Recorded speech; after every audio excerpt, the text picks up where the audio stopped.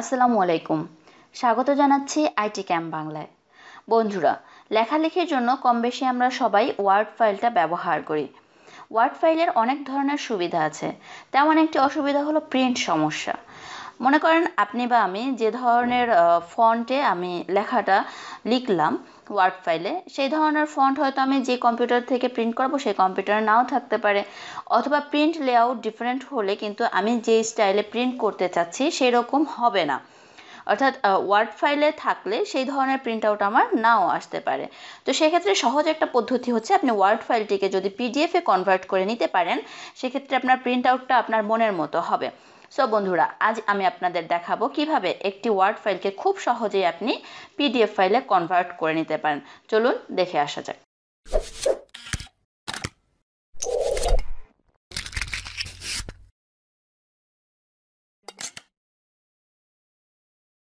প্রথমেই আমি একটি ওয়ার্ড ফাইল সিলেক্ট করব। ওয়ার্ড ফাইলটি আমার এখানে চ্যাপ্টার ওয়াইজ ডক দিয়ে সেভ করা আছে।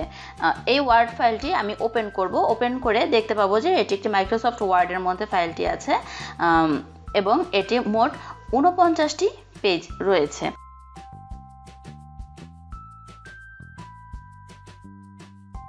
এই ফাইলটিকে আমি সম্পূর্ণ পিডিএফে কনভার্ট করে নিব। আপনি চাইলে এটা পেজ বাই পেজ, 2-3টা পেজ বা 4-5টা পেজ মাঝখান থেকে হোক বা সম্পূর্ণ হোক আপনি পিডিএফ করতে পারবেন, কিন্তু আমি আজ আপনাদের দেখাবো সম্পূর্ণ ফাইলটা পিডিএফ করা। এখন উপরে যে অফিস বাটনটি রয়েছে সেখানে ক্লিক করব। সেখানে ক্লিক করার পর আপনি দেখতে পাবেন এখানে একটি অপশন রয়েছে প্রিন্ট। প্রিন্টার ওপর আপনি কার্সরটি রাখলেই পাশে আবার 3টি অপশন আসে। অপশনটি প্রথমটি হচ্ছে প্রিন্ট, তারপরে কুইক প্রিন্ট, তারপর লাস্ট অপশন হচ্ছে প্রিন্ট প্রিভিউ। এখন আমি শুধু প্রিন্ট যে অপশনটি আছে সেখানে ক্লিক করব। সেখানে ক্লিক করলে এখানে নতুন একটা উইন্ডোজ পেজ আসছে। সেটার মধ্যে আমি প্রথমেই দেখতে পাচ্ছি প্রিন্টের যে নেমটা সেটা মাইক্রোসফট প্রিন্ট। সেখানে আমি যদি ক্লিক করি, নিচের দিকে যে চিহ্নটা দেওয়া আছে, তাহলে আমি এখানে 3টা অপশন দেখতে পাবো। একটা হচ্ছে ফ্যাক্স, আরেকটা হচ্ছে মাইক্রোসফট প্রিন্ট টু পিডিএফ, আরেকটা হচ্ছে মাইক্রোসফট এক্সপিএস ডকুমেন্ট রাইটার। এখন আমি সেকেন্ড অপশনটাতে ক্লিক করব, যেটা হচ্ছে মাইক্রোসফট প্রিন্ট টু পিডিএফ। এখানে ক্লিক করার পরে আপনি দেখতে পাবেন পরের যে অপশনটি আছে পেজ রেঞ্জ। এখানে আমি তো সবগুলো একসাথে পিডিএফ করব, সো আমি এখানে অলে ক্লিক করব। এখন আপনি যদি চান যে না আমি সবগুলো পেজ পিডিএফ করব না, সেক্ষেত্রে আপনার নিচে অপশন আছে কারেন্ট পেজ থেকে সিলেকশন করতে পারেন, অথবা এখানে পেজ নাম্বারটাও দিয়ে দিতে পারেন। সেক্ষেত্রে সেই অংশটুকুই শুধু আপনার পিডিএফ হবে। এরপর আমি ওকে দিব। ওকে দেওয়ার পরে আমার লোকেশন চাইবে কোন লোকেশনে, অর্থাৎ কোন ফাইলে, কোন ফোল্ডারে আমি ফাইলটি রাখবো এবং তার নাম কি দিব। এখন আমি এখানে নাম দিব chapter wise PDF. Chapter wise PDF দিয়ে আমি সেভ করে নিব।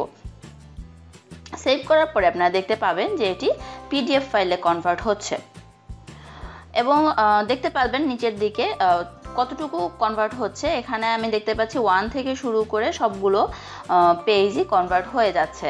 এখন আমি এটা ক্লোজ করব, অর্থাৎ ওয়ার্ড ফাইলটা ক্লোজ করব। ক্লোজ করে যে লোকেশনে আমি পিডিএফটি রেখেছি ওই লোকেশনে গিয়ে পিডিএফ ফাইলটি ওপেন করব এবং ওপেন করে আমি চেক করে নিব যে আমি যে 49টি পেজ সম্পূর্ণ পিডিএফ করতে দিয়েছিলাম সেগুলো সবগুলো পিডিএফ হয়েছে কিনা, 59টি পেজ সবগুলো পিডিএফে এসেছে কিনা।